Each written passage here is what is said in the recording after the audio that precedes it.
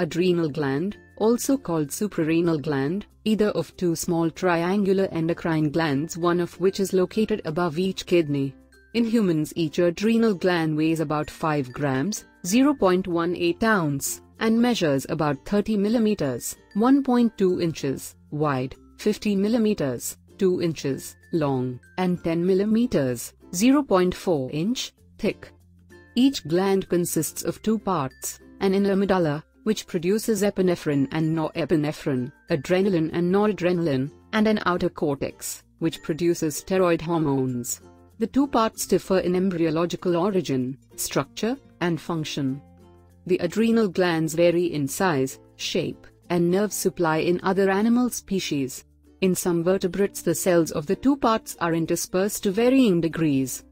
So this is all about adrenal glands.